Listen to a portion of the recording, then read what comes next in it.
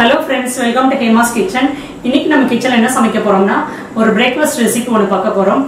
நம்ம வீட்ல எல்லாரும் வந்து பூரி சுட்டிருப்போம். அந்த பூரிக்கு வந்து பூரி மசாலா வச்சிருப்போம். ஆனா அந்த பூரி மசாலா வந்து நம்ம ஹோட்டல்ல சாப்பிடுற மாதிரி டேஸ்டா இருக்காது.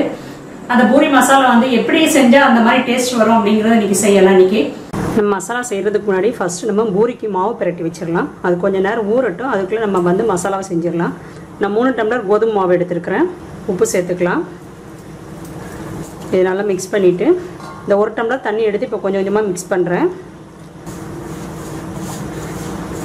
மொத்தமா ஊத்திடாதீங்க. கொஞ்சம் கொஞ்சமா ஒரு அரை டம்ளரா ஊத்தி மிக்ஸ் பண்ணுங்க. இப்போ 1 டம்ளர் தண்ணி ஃபுல்லா இருக்குது. இன்னும் கொஞ்சம் தண்ணி எடுத்துக்கிறேன். இன்னும் கொஞ்சம் ஊத்திக்கிறேன். இது வந்து சப்பாத்தி மாவு மாதிரி லூஸா இருக்க கூடாது. கொஞ்சம் டைட்டா இருக்கணும். நல்லா டைட்டா இருந்தா பூரி வந்து நமக்கு நல்லா உப்பி வரும். கரெக்ட்டா 1 டம்ளர் அளவுக்கு தான் தேவைப்படுச்சு. இந்த டம்ளர் தண்ணி கூட அப்படியே இருக்குது பாருங்க. அதனால 1 டம்ளர் தண்ணி போதும், கரெக்டா இருக்கும். இப்போ இதை நல்லா மிக்ஸ் பண்ணிக்கோங்க. ரவையெல்லாம் எதுவுமே சேர்க்க வேண்டாம். ரவை சேர்த்திங்கன்னா அப்போ சாப்பிடும் போது தான் நல்லா கிறிஸ்பியாக இருக்கிற மாதிரி இருக்கும். ஒரு 10 நிமிஷம் கழிச்சு சாப்பிட்டிங்கன்னா விடன்னு ஆகிடும். நல்லாவே இருக்காது சாப்பிட்றதுக்கு.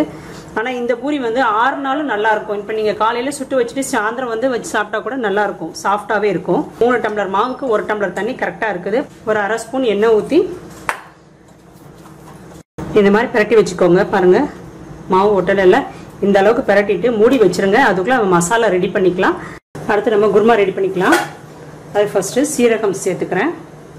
ஒரு 1/4 ஸ்பூன் சீரகம், கடுகு, கடலைப்பருப்பு, இது கூட ஒரு துண்டு இஞ்சி பொடிசா கட் பண்ணியிருக்கிறேன், அதையும் சேர்த்துக்கிறேன். 3 வெங்காயம் நீளமா நைஸா நறுக்கி வச்சிருக்கிறேன், அதை சேர்த்துக்கிறேன். இந்த பூரி குருமாக்கு நிறைய வெங்காயம் சேர்த்துக்கணும், அப்பதான் நல்லா இருக்கும். நம்ம எப்பயுமே வெங்காயம் வதக்கும் போது உப்பு சேர்ப்போம். ஆனால் இப்போ இதில் சேர்க்க வேண்டாம்.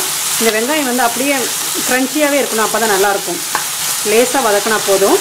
இப்போ இதில் கருவேப்பிலை சேர்த்துக்கலாம். முந்திரி பருப்பு ஒரு 5-6 முந்திரி பருப்பு அப்படியே சேர்த்துக்கோங்க. 4 பச்சை மிளகாய் நீளமாக நறுக்கி வச்சுருக்கிறேன், அதை சேர்த்துக்கிறேன். பச்சை மிளகாய் காரம் மட்டும்தான், அதனால் நிறையவே சேர்த்துக்கோங்க. பட்டாணி ஒரு 1/2 கப் எடுத்துருக்கிறேன். 1/2 கேரட் பொடிசாக கட் பண்ணியிருக்கிறேன், அதை சேர்த்துக்கிறேன். 1/2 தக்காளி பொடிசாக கட் பண்ணியிருக்கிறேன், அதை சேர்த்துக்கிறேன்.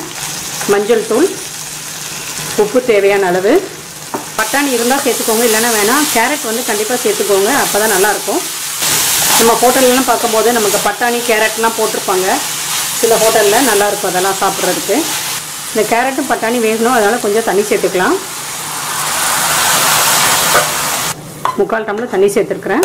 இப்போ இதை மூடி வச்சிடலாம். ஒரு 5 நிமிஷம் வேகட்டும். பட்டாணி கேரட் வெந்ததுக்கப்புறம் நம்ம உருளைக்கிழங்கு சேர்க்கலாம். கேரட் வெந்துடுச்சு. இப்போ நம்ம வந்து உருளைக்கிழங்கு சேர்த்துக்கலாம். நான் 3 உருளைக்கிழங்கு நல்லா வேக வச்சு எடுத்துருக்கிறேன். நான் இதில் வந்து கடலை மாவு சேர்க்க போகிறேன், அதனால கொஞ்சம் பெருசாகவே உதுத்துருக்கிறேன். நீங்கள் கடலை மாவு சேர்க்கலைன்னா இதை வந்து நல்லா மேஷ் பண்ணிவிடுங்க. அதாவது இந்த அளவுக்கு, அதாவது ரொம்ப பேஸ்ட் மாதிரி இல்லாமல் இந்த அளவுக்கு நீங்கள் உதுத்துடுங்க. ஏன்னா உருளைக்கிழங்கு வந்து இந்த அளவுக்கு நீங்கள் மேஷ் பண்ணிட்டாவே திக்னஸ் கொடுத்துரும் கிரேவிக்கு. நான் கடலை மாவு சேர்க்கறதுனால இந்த அளவுக்கு பெருசாகவே நான் உதுத்து வச்சுருக்கிறேன். இந்த பூரி உருளைக்கிழங்கு வந்து ரொம்ப நல்லாயிருக்கும். பூரிக்கு வச்சு சாப்பிடும்போது சப்பாத்திக்கு நல்லாயிருக்கும், இட்லி தோசைக்குமே நல்லாயிருக்கும் சாப்பிட்றதுக்கு. குழந்தைங்களுக்கு ஸ்கூலுக்கு கொடுத்து விடுங்க, ரொம்ப விரும்பி சாப்பிடுவாங்க. இதில் வந்து வெறும் நீங்கள் உருளைக்கிழங்கு போடுறதுக்கு பட்டாணி கேரட்லாம் சேர்த்திங்கன்னா ரொம்ப கலர்ஃபுல்லாக இருக்கும் சாப்பிட்றதுக்கு. இந்த கரண்டியில் 1 கரண்டி கடலை மாவு எடுத்துருக்கிறேன். 1/2 டம்ளர் தண்ணியில் கலந்துருக்கிறேன், இதை சேர்த்துக்கிறேன். நீங்கள் கடலை மாவு சேர்த்திங்கன்னா கொஞ்சம் திக்னஸ் கொடுக்கும். உப்பு காரம்லாம் பார்த்துக்கோங்க. காரம் பத்தலைன்னா பச்சை மிளகாய் 2 பச்சை மிளகாய் கீரி சேர்த்துக்கோங்க. மிளகாத்தூள்லாம் சேர்க்க வேண்டாம், வேறு டேஸ்ட் வந்துடும். கடலை மாவோட பச்சை ஸ்மெல் போகிற வரைக்கும் கொஞ்சம் கொதிக்கட்டும். முந்திரி பருப்புலாம் தாளிக்க வேண்டாம், அப்படியே முழுசாவே போட்டுருங்க. இப்போ இது கொதிக்கட்டும். சிம்லேயே வச்சிருக்கிறேன். கடலை மாவு போட்டிருக்கிறதுனால அப்பப்போ கிண்டி விட்டுக்கோங்க, அடி பிடிக்கும். 1 நிமிஷம் மூடி வைக்கிறேன். திக்னஸ் இந்த அளவுக்கு போதும். ஆறுனதுக்கப்புறம் இன்னும் திக்காயிடும், அதனால் நம்ம ஆஃப் பண்ணிடலாம். இப்போ கடைசியாக மல்லி இலை தூவிக்கிறேன். நமக்கு பூரி குருமா ரெடி. இப்போ நம்ம பூரி உருட்டிக்கலாம். மாவில் பிரட்டிக்கோங்க. நீங்கள் எண்ணெயை தொட்டு கூட தடவிக்கலாம். ஆனால் எண்ணெயில் தொட்டு தடவினா ஒரு மாதிரி எண்ணெய் குடித்த மாதிரி இருக்கும் பூரி. அதனால் மாவு தான் எடுத்துப்பேன். முடிஞ்ச அளவுக்கு ரவுண்டாகவே உருட்டிக்கோங்க. திக்காக தான் இருக்கணும், ரொம்ப நைஸாக இருக்கக்கூடாது. நைஸாக இருந்தால் பூரி உப்பாது. அதுக்காக ரொம்ப திக்காகவும் போட்டுடாதீங்க. உங்களுக்கு ரவுண்டாக வரல அப்படின்னு நினச்சிங்கன்னா இந்த மாதிரி ஒரு சம்படம் எடுத்துகிட்டு இப்படி வந்து நீங்கள் வச்சு எடுத்திங்கன்னா, அச்சு போட்டிங்கன்னா ரவுண்டாக வந்துடும். டிஃபன் பாக்ஸை கூட நீங்கள் வச்சு அச்சு எடுத்துக்கலாம், நல்லா ரவுண்டாக வந்துக்கும். ரொம்ப திக்காகவும் இருக்கக்கூடாது, இந்த அளவுக்கு இருக்கணும். நீங்கள் மாவு போடுறதுக்கு முன்னாடி இந்த மாதிரி லேசாக தட்டி விட்டுக்கோங்க, அதில் இருக்கிற மாவெல்லாம் கொட்டிடும். அப்படி போட்டிங்கன்னா ஃபுல்லாக மாவு ஃபுல்லாக கருகி கீழே தான் நிற்கும். ஒரு பூரிக்கு அடுத்த பூரிக்கும் ஒரு 2 செகண்டாவது டைம் கொடுத்து போடுங்க.